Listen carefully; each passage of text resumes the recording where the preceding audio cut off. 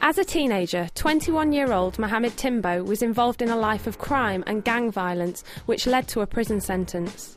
While on remand, Timbo reflected on his past, making a promise to change for good. He has gone on to earn the respect of inmates, staff and the Reflex team, who have supported him throughout his time in prison. I'm Sean Very. I'm the coordinating chaplain at Thorn Cross Young Offenders Prison, and it's been a real treat for me, a privilege to know Timbo, to see the way that his faith in Jesus Christ has not just transformed his life, but pretty much everybody in this place, whether it's staff or prisoner alike. I think anybody can impress from a distance, but to impact a life, you've got to get up close and personal, and that's where Timbo makes such a difference. I'm currently serving a 3-year sentence in prison, and I'm due for release within the next week or so. The kind of life I used to live was the kind of life which got me in trouble here. So I used to sell drugs. I'm currently in jail now for intent to supply, which was selling crack and heroin. And I used to get involved in all sorts of gang warfare as well. I've been stabbed numerous times, got stab marks all over my body.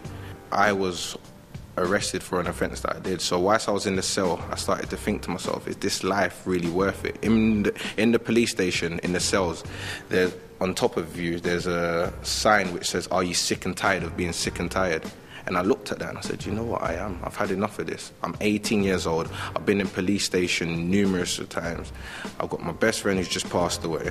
I've got a whole heap of other friends who are getting locked up for 10 to 15 years. I said, I don't want no more of this.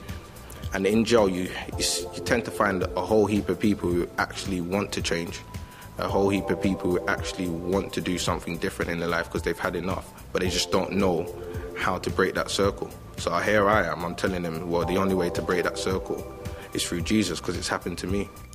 People in prison need a positive role model. And for Timbo to come to the Bible studies, explain the scriptures, but back in the pad as well, to sort of be there 24/7, sharing the gospel, explaining the scriptures, praying with people. It's a wonderful thing. Our Reflex have been amazing. We have some amazing members of Reflex who come in and help us. I remember the first time I came to a Bible study Reflex, there was only 4 of us there. And I thought to myself, wow, we got to get everybody else round with this teaching, because what they were teaching me, I was just loving it. I'm thinking, well, everybody else needs to hear this. I'm going to get out there and I'm going to invite as much people as I can into these Bible studies, because they need to hear what this Reflex team is saying. And then we had about 50 people come into a Bible study at one stage. We even had to turn people away because for health and safety reasons, we weren't allowed to have more than 50 in the room. What do I think about Timbo winning the Achieve Award? I am over the moon, because there are very few people who measure up to this young man.